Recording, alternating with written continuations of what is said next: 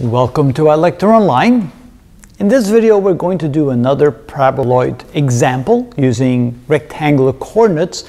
This time our paraboloid is directed in the z direction. The last time was in the y direction. Does it make a difference? Well, it's the exact same problem, but the limits are kind of turned around somewhat, and so the order of events, the order in which we're going to integrate, may change, and the actual limits may change as well. The technique is pretty well the same, but it helps to see an example where the paraboloid is directed differently, just to get more familiar with the methodology. So we're going to integrate over all the little dv's. Dv's, of course, are just small little volume elements, like this, and the dv would be a dy, dx, dz, or dy up. Whatever order it is, it's simply the product of those three dy, dx, dz limits. So let's see here. Which one should we do first? Well, before we decide that, let's take a look and see what the integration limit should be. Notice when we integrate in the y direction, if we start from the xz plane and we go out, eventually we will hit the surface of that paraboloid. And that surface will depend upon the values of both z and x.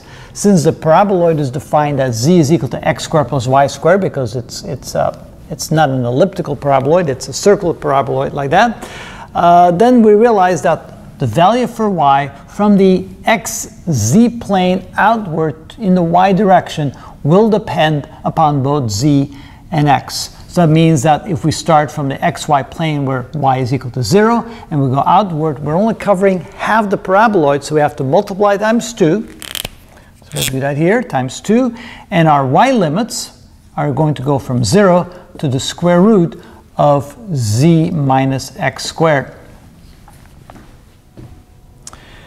Then if we integrate in the x direction, notice that if we look at the zx plane right here, notice the distance that you go in the z direction does depend upon the value of z. The bigger value z is, the farther you go out in the x direction, the smaller the value z is, the shorter distance you go out in the x direction before you hit the edge of that paraboloid. So we can see that there's a relationship where z equals x squared. Essentially that's a parabola in the zx plane, and so x can be written as the square root of z. So the x limits are going to go from 0 to the square root of z, but again that only takes half the paraboloid, so we have to multiply times 2, because essentially we're only taking the right half and the front half. That's essentially 1/4 of the volume of the paraboloid, so we have to multiply times 4 to get the full volume. So now we have the limits for y, we have the limits for x equal from 0 to the square root of z. And now in the z direction, now there's no longer any limits. We go from 0 to the top of the paraboloid, which at that point that is equal to 4. So our z limits are going to go from 0 to 4.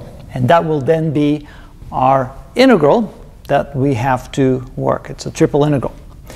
So also notice that the limits become simpler. We have here a function of 2 variables, a function of 1 variable, and a function of no variable, just a constant. All right, so you see that typically that always becomes simpler. Here we're integrating over y, then we're integrating over x, then we're integrating over z. So y first, then x, then z, and that's the best order in this particular case, the way the problem is set up. So let's go ahead and do that. Let's first integrate over dy.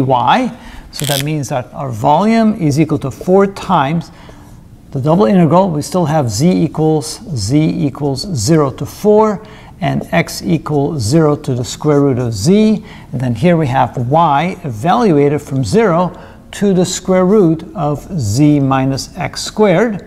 And we still have our dx and our dz. When we plug in the upper limit, we get the square root of z minus x squared. Plug in the lower limit, you get 0.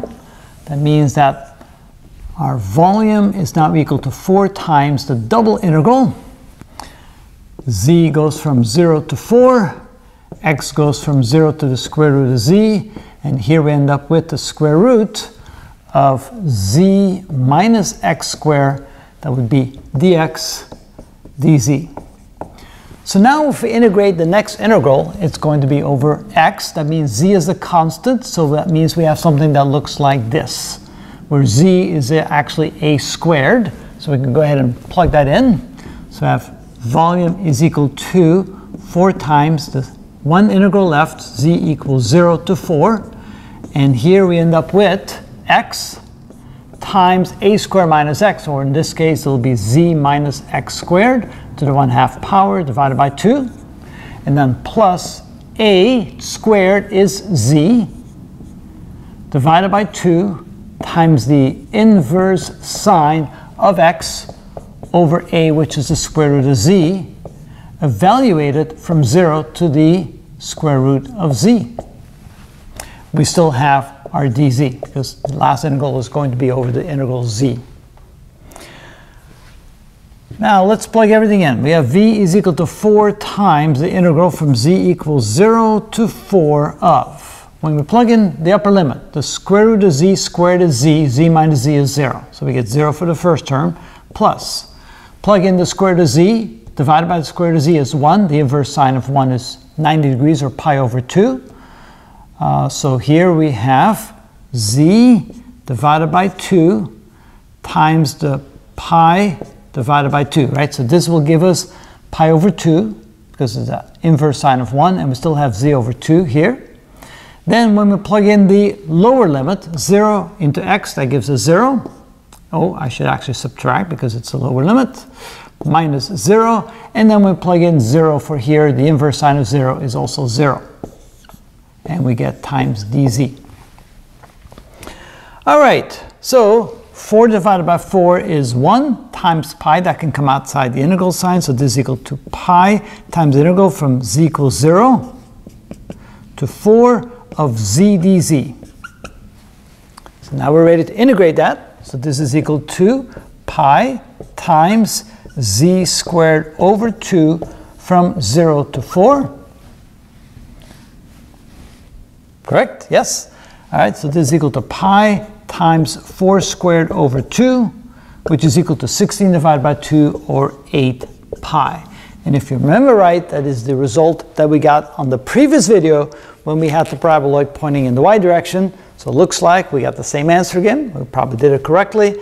It's about half, or it's exactly half the volume of what it would be if we had a cylinder of radius 2 and height 4.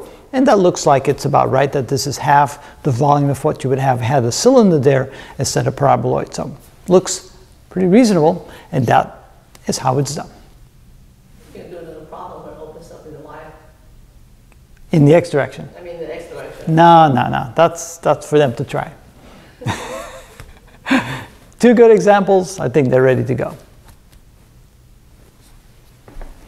Actually, what I could do, I was just kind of thinking, we could actually do the old-fashioned method with slices and see if we get the same volume if we do the what they call it, the disk method of integration. So maybe on the next one we could do that, see if we get the same result.